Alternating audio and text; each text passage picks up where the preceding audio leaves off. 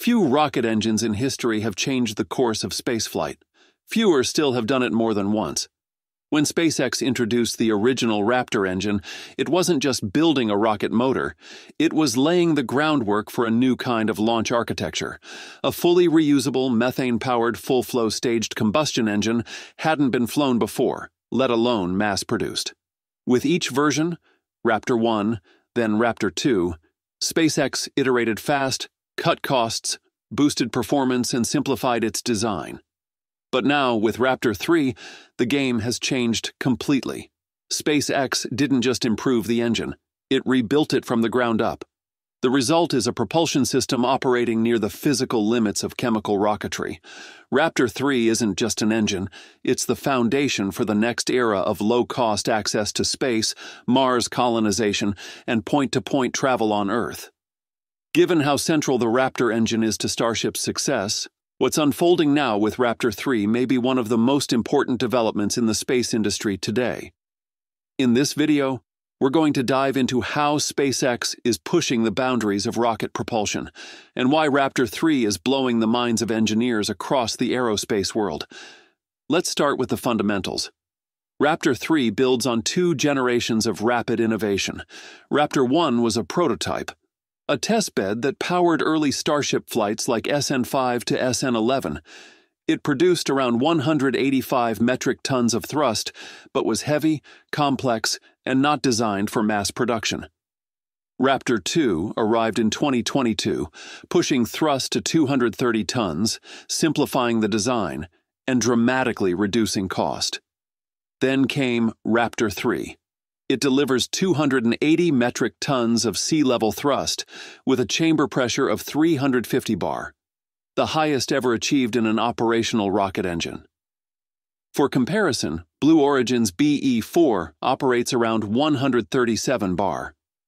The RD-180, one of the most powerful Russian engines, runs at about 260 bar.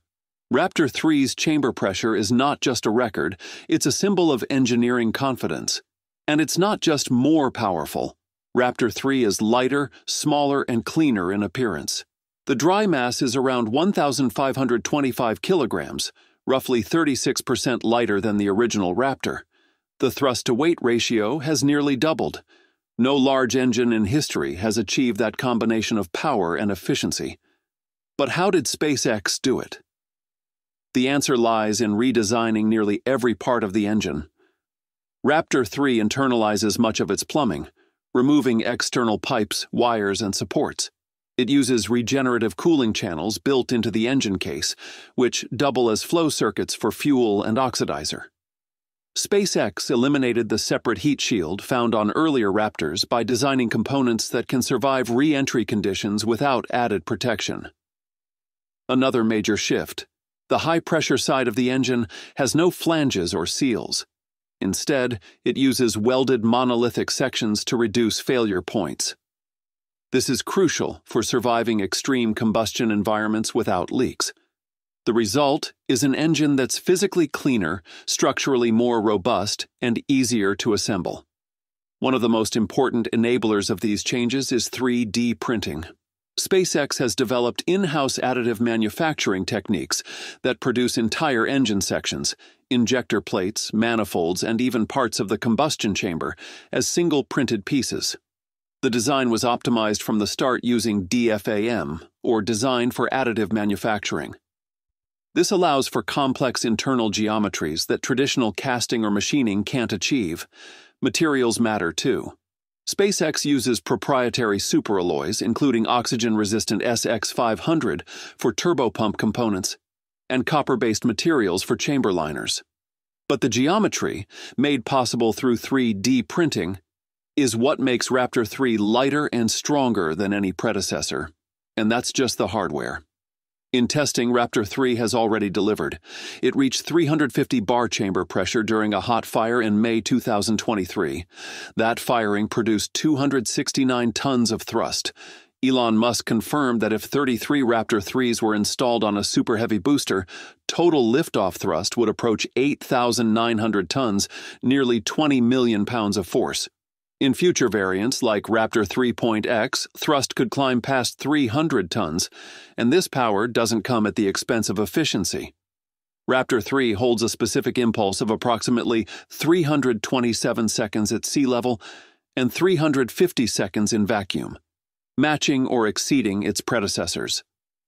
The vacuum variant of Raptor 3 may reach 380 seconds, rivaling hydrogen engines like NASA's RS-25 but at far greater thrust levels.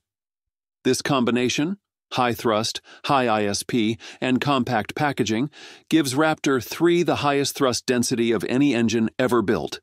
That means more power in a smaller area, allowing SpaceX to fit more engines into the Starship design without increasing its diameter. Throttling and restartability have also improved. Raptor 3 can throttle down to around 40% of its rated thrust, enabling precision maneuvers like soft lunar landings or in-space adjustments. Restart testing has shown consistent results, including multiple power cycles in a single 30-second test.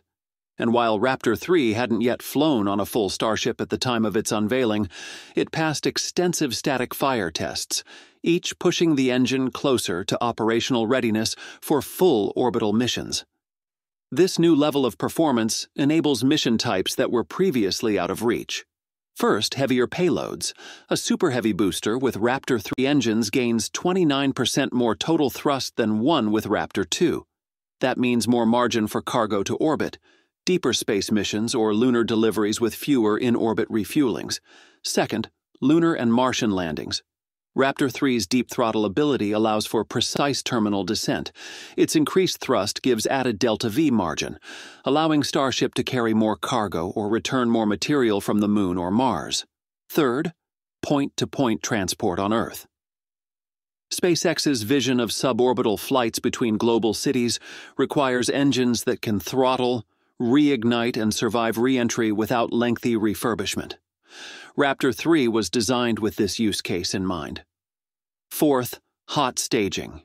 This advanced launch technique, firing the upper stage engines before the booster detaches, puts added stress on both vehicles. Raptor 3's streamlined design and resistance to external heat damage make it ideal for this maneuver. And there's a fifth factor often overlooked: manufacturing. SpaceX aims to mass-produce up to 1,000 Raptor engines per year. This scale is unheard of. The RS-25 engines used on the Space Launch System are produced at fewer than 4 per year. Even Rocket Lab's smaller engines don't come close to this volume. Cost is a key metric. The first Raptor prototypes cost tens of millions. Raptor 2 dropped that dramatically. Raptor 3 is expected to cost under $250,000 per unit, with a long-term goal of just $100,000 to $150,000. That's 1 or 2 orders of magnitude cheaper than most competitor engines. In fact, 33 Raptor 3s on a Super Heavy booster may cost less than a single BE-4 from Blue Origin. How is this possible? Through automation, additive manufacturing, and part count reduction. Every aspect of Raptor 3 was designed for rapid production, easy inspection, and fast replacement. Components are modular, inspections can be done robotically, and if an engine needs replacing, it can be swapped out quickly, just like an aircraft engine. This also transforms how reusable Starship can be. Without a separate heat shield and with simplified plumbing, post-flight inspections are shorter. Maintenance is easier. Flight cadence can increase.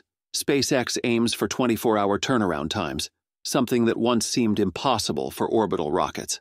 The combination of rapid manufacturing, extreme performance, and low cost changes the economics of spaceflight. A single Starship launch with Raptor 3s may have a propulsion cost of just a few $100,000. That's a fraction of the cost of traditional expendable rockets, and it's one of the reasons SpaceX can aim for per-flight costs in the low millions, or even less. In effect, Raptor 3 turns engines into a commodity. They're no longer the fragile, expensive jewels of a rocket. They're robust, affordable, and built in bulk. This enables SpaceX to not just fly frequently, but to experiment, iterate, and scale its operations at a level the space industry has never seen before, and the impact is already being felt. As of late 2024, Raptor 3 was entering production. The design is finalized, the performance benchmarks are real, and the factory is ramping up output. When these engines begin flying on full-scale starships, we will see a new phase in orbital launch capabilities. Ultimately, Raptor 3 is not just a better engine. It's a key enabler of SpaceX's most ambitious goals, whether that's delivering thousands of tons to orbit, building a lunar base, colonizing Mars, or connecting cities across Earth with hypersonic flights. With this engine, SpaceX is redefining what rockets are capable of. Thanks for watching. See you in the next video.